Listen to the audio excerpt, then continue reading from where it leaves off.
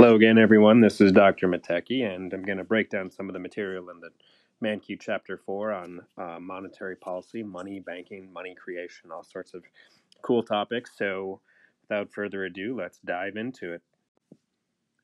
All right, so in this chapter, there's a lot of things I'm not going to talk about directly in the video, like some of the basics about the definition, the types of money, and that sort of thing. So that's all stuff you've learned in Principles of Macroeconomics. So go through and read that. And if you have any questions, let me know, but I'm not going to include that in the video. So we're going to focus on a couple of different things. We're going to talk about the banking system, and we're going to look at some bank balance sheets and talk about how banks play an integral role in the money supply. And then we're going to turn to a model of the money supply and see how the central bank is involved in controlling the money supply. So remember, the control of the money supply by the Federal Reserve we call monetary policy. And we will see that the Federal Reserve is not the only entity that determines the size of the money supply. Households and banks also play a key role in determining the size of the money supply. So just a quick refresher on monetary policy. So monetary policy is conducted by an institution called the central bank. And so our central bank in the United States is called the Federal Reserve. The United Kingdom has the Bank of England. The European Union has the European Central Bank. So there's lots of these institutions around the world. The primary tool that the Federal Reserve uses to control the money supply is what we call an open market operation. So remember, this is the purchase or sale of government bonds from banks. So essentially what the Fed would do if they want to increase the amount of liquidity in the system, what they will do is purchase government bonds from banks, and in return for those bonds, the Fed is going to increase the amount of liquid reserves in the system, and so thereby increasing the amount of funds that are available for lending in the economy. And we're going to see how the banking system plays a key role in turning those open market operations into additional money. And just the opposite is true. If the Federal Reserve wants to shrink the money supply, they will sell government bonds, and so they're going to suck liquidity out of the system. Essentially, what happens is banks use some of their liquid resources to purchase bonds from the Federal Reserve, and so what we see is a reduction in reserves and liquidity in the banking system, which ultimately leads to a smaller money supply. And so that whole process is what we're going to talk about. So how does a change in deposits in the banking system, how does that impact the money supply? So I mentioned the term liquidity in that last slide. So let's just be clear about what liquidity means. Liquidity means how easily can an asset be turned into a form that can be used to buy something for a purchase. So something like currency, which is the actual paper money and coins and things that are floating around, this is extremely liquid. We can use these for purchases immediately. But we also have things we commonly use to purchase things like savings and checking accounts. We can write a check or use our debit cards. And so these are things that are called demand deposits. We can very easily spend the money in these accounts without any sort of advance notice. We can just use our debit card or a check and immediately access those funds. So our different measures of the money supply are grouped by liquidity. So currency is the most liquid. And then we end up having more and more broad measures of the money supply that become a little bit less liquid. So M1 is the second most liquid grouping of assets. And so this includes like your checkings and savings accounts and those sorts of things. M2 is a little bit more broad measure, and this includes things that are a little bit harder to access, like a money market mutual fund, even though you can oftentimes write checks and things off of these deposits. These might be time deposits that require you to keep the money in the account for a certain amount of time before you can access them and that sort of thing. So not quite as liquid, but still relatively liquid.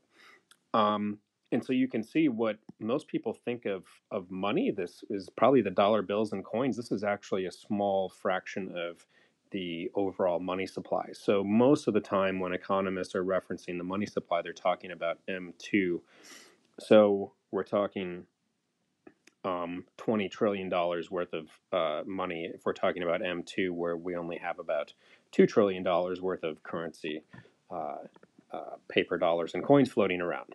So what is actually what money to economists is much more than just the bills and currency, I guess, is what I'm trying to say. There's often a question also of, well, which one of these measures of the money supply should we use? Which one is the best?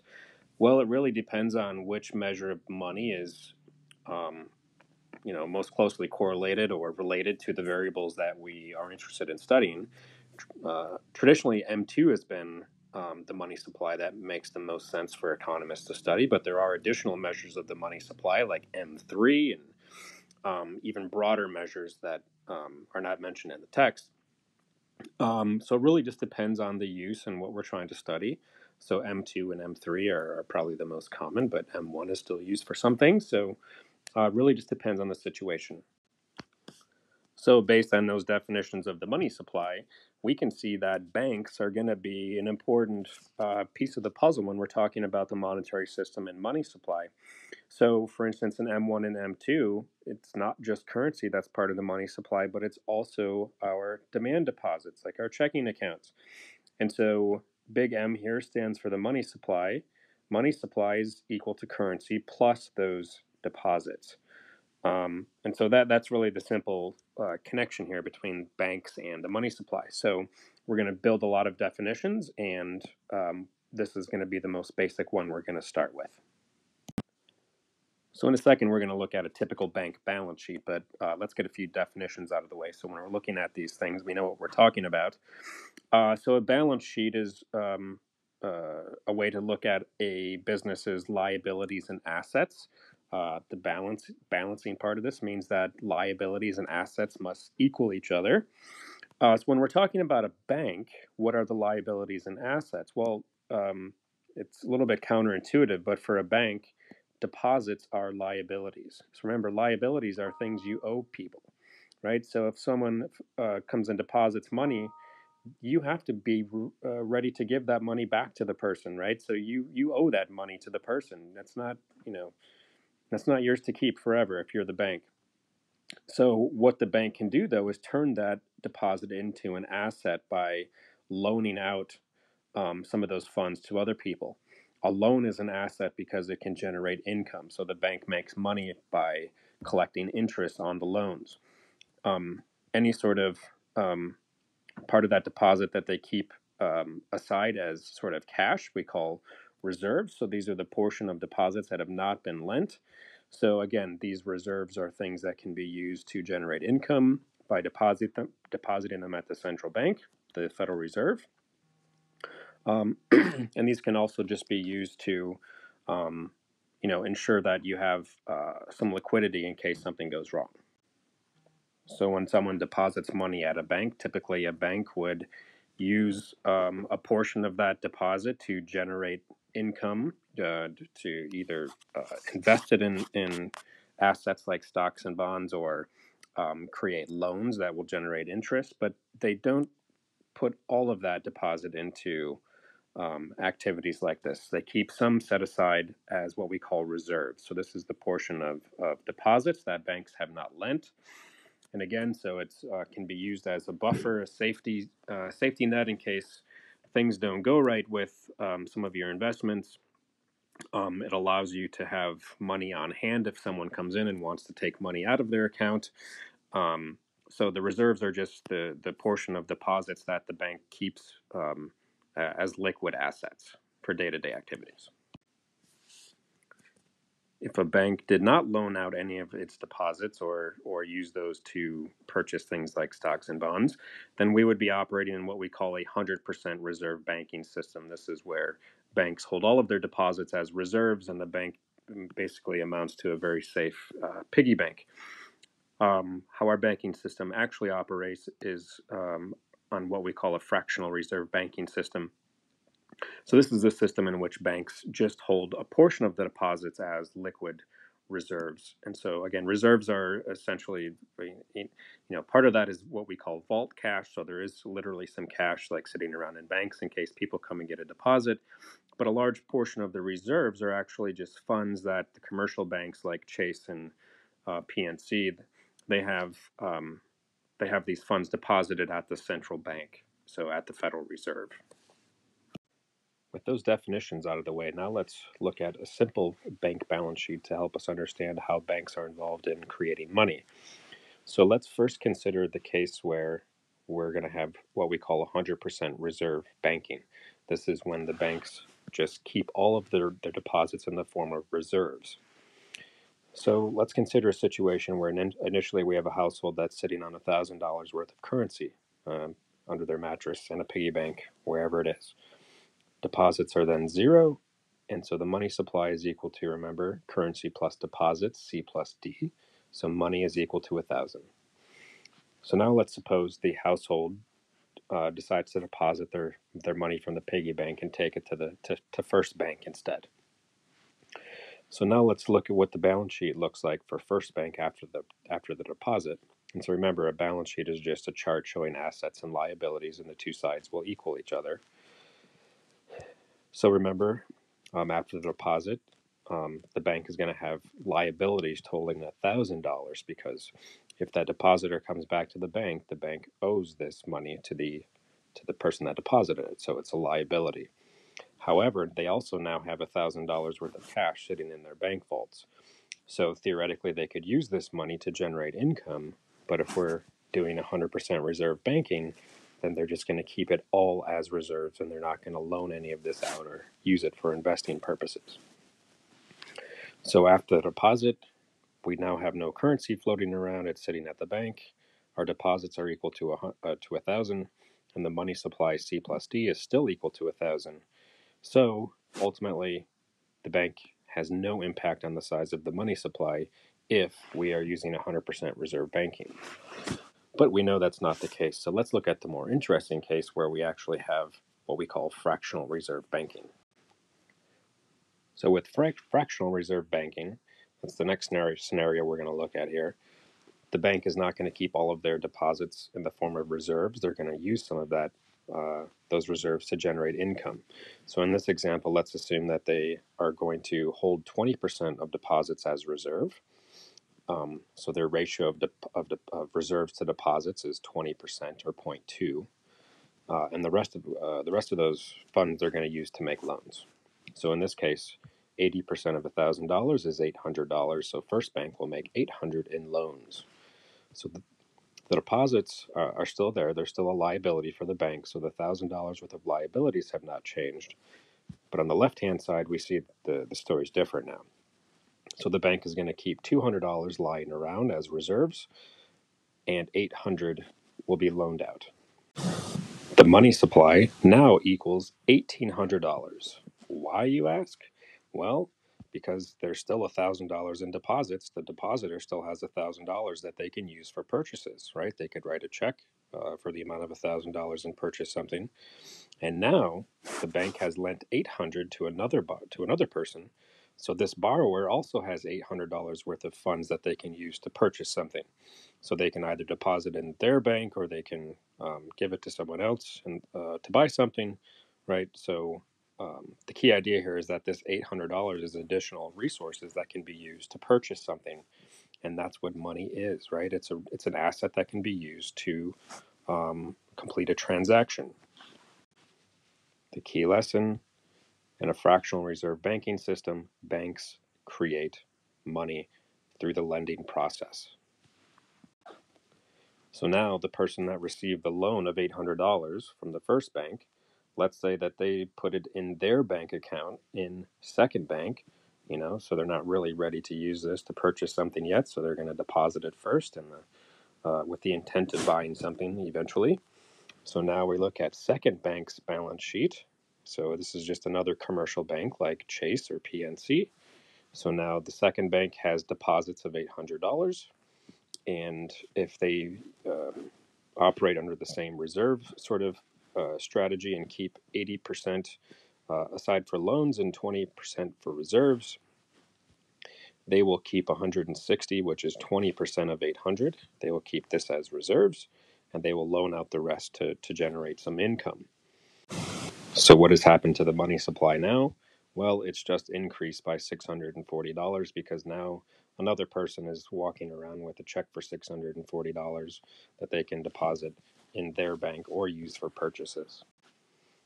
And this same process happens over and over again. So the deposit of $640 in yet another bank, and that bank can loan out 80% of that. So we've added another $512 to the money supply. And this same process happens over and over again. So all of this lending by these different commercial banks increases the money supply. So remember, we just had an initial deposit of $1,000. So this initial deposit of 1,000 led to lending at all these different banks. And after we add that all up, the final money supply is much larger than 1,000. To see how much larger than 1,000, we can use a simple formula. If we look right here, 1 divided by RR, which is the ratio of reserves to deposits, we can develop what we call the simple money multiplier. This term out in front here, 1 divided by RR, is how much we would multiply the initial deposits by to figure out what the final money supply is going to be. So with a reserve to deposit ratio of 0.2, we would have a simple money multiplier of 1 divided by RR, which is 1 divided by 0.2, which is equal to 5. So if we have an initial deposit of $1,000, our money supply is going to be equal to 5 times 1,000, which is equal to 5,000. That's the number you see. Oops, it's kind of sloppy. Number you see right here. It's important to keep in mind this caveat that while the banking system does create money, it creates additional assets that can be used for transactions. It does not create wealth. So when we have a bank loan, we're creating equal amounts of assets and liabilities. So there's no new net change to wealth. The amount of stuff that's out there that can be used to complete transactions is increasing, and that's really all we're doing, is creating liquidity that can be used for purchases. So we can refine this balance sheet just a little bit to get some more insights into the operation of banks. So instead of just having assets and liabilities, now we are going to include owner's equity in our discussion here. So owner's equity, or what we'll refer to as bank capital, we just think of this as the resources the bank's owners have put into the bank. It's also the difference between the value of the assets and the liabilities. So the liabilities are things the bank would owe people, so the depositors could all come back and take out their $750. The people we borrowed from could make us pay them back. So we would need at least $950 worth of assets to pay these folks back. So since we have $1,000 of assets on the left-hand side, we could pay all these folks back and still have $50 left over. So that's this idea of bank capital. This acts as a sort of buffer against a decrease in the value of your assets. Reserves are more or less risk-free, but loans and securities can vary in value. So your loans may not be paid back, so you might have someone default. Securities, the value is based on supply and demand, essentially, in the stock market, the bond market. So the value of these securities could go down if the markets are doing poorly. And so if these assets decline in value a little bit, you can tap into the bank capital in order to ensure that you have enough money to pay back your depositors and your lenders. So now notice that the amount of bank capital that we have, 50, is small relative to the amount of assets. So this tells us that we must have gotten resources from somewhere else. In other words, we've acquired liabilities, this 950, that we've then converted into assets by using those resources to write loans and to buy securities and those sorts of things. So a large portion of our assets were actually acquired using someone else's money in the form of their deposits or money that they lent to us. So that's the idea of leverage, is using someone else's money or borrowed money to supplement your own funds that you've put in, right? You've put in the owner's equity, but we're using borrowed money to supplement those existing funds so that you can have a larger operation, you can have more assets that can generate income. So the idea of the leverage ratio is looking at the amount of assets you have relative to your capital. So the amount of assets we have is just everything on the left-hand side, which is 200 plus 500 plus 300, right? So if we add those up, it equals 1,000. We divide that by the amount of capital, which is 50, and we get 20. So the bigger this number, the more highly leveraged you are. That's also sort of gives you an indication of how risky the financial position of the firm is, because if you're using lots of other people's money, then if things go sour, then you have lots of things you need to pay back and lots of people coming after you. It also means that if you have a decrease in the value of your assets, it does not take a large decrease to wipe out everything that you have put into the firm. It's the same way if you were to borrow a lot of money to invest in the stock market as an individual. It's not a very risky position. You could have high returns, but also the proposition of very high losses. So being highly leveraged, in other words, makes banks vulnerable. So let's suppose that we have a recession like we did in 2008 that causes bank loans and securities to fall by 5%. So just sort of scenario happened in 2008 when we had problems in the housing market, so people were not paying back their loans, and so lots of defaults, so the value of these loans decreased. We had lots of securities that were derived from the value of those mortgages. Those are called mortgage-backed securities. Banks were holding a lot of these as assets. Those things also declined in value. So you can see it just takes a fall of 5% in the value of our assets to $950, and our bank capital at that point is completely wiped out. So remember, we can just using the logic of this balance sheet, if these two sides have to equal each other, then if we take the assets and subtract all of the liabilities, then we're left with this category here, capital.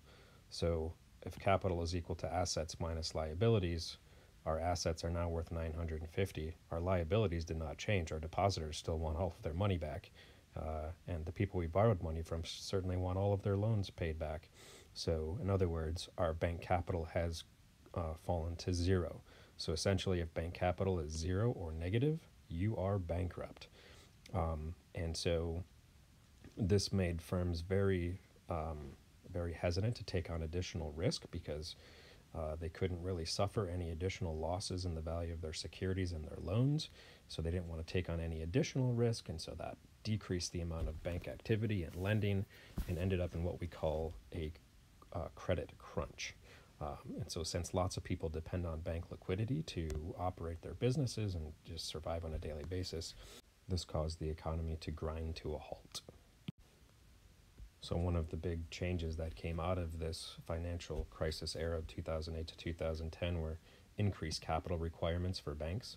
So this was a minimum amount of capital that was mandated by government regulators.